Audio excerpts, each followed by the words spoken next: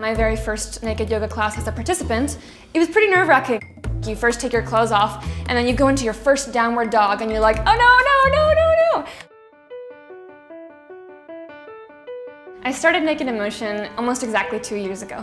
I really cared about making the space and the class inclusive for all different kinds of people. I noticed the clothed yoga community skews towards people who look like me, like thin, young, white women. But then when I come to my class, it's totally different. There's people of many different genders and many different sexual orientations, a lot of different ages, which I think is great.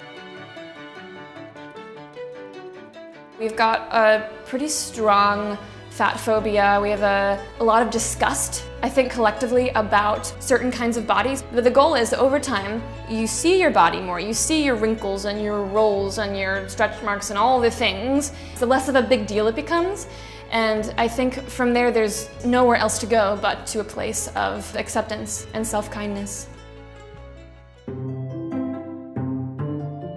We host a desexualized space, so our events are not sexual.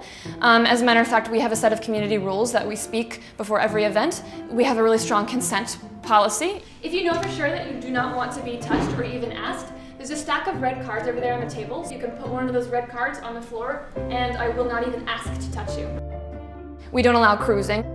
We don't even allow unsolicited compliments, so it's not even welcome for you to say, hey, you have pretty eyes, because those kinds of compliments tend to sexualize interactions as well.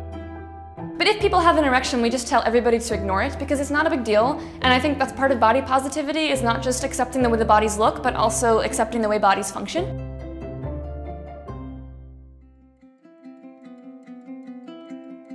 I went to my very first naked yoga class July of last year. I was shaking. I was visually shaking so much, and then I took my yoga mat and I stuck it in the far left back corner, and I was like, I don't want anybody to see me.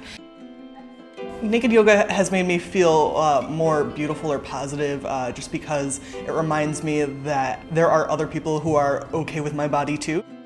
When you do yoga without clothes, it's just your skin and the air. You feel free, liberated, and kind of one with nature. I have visible scars, and it was actually during my first class that I looked at them and said, you know, I don't have to be ashamed of these anymore.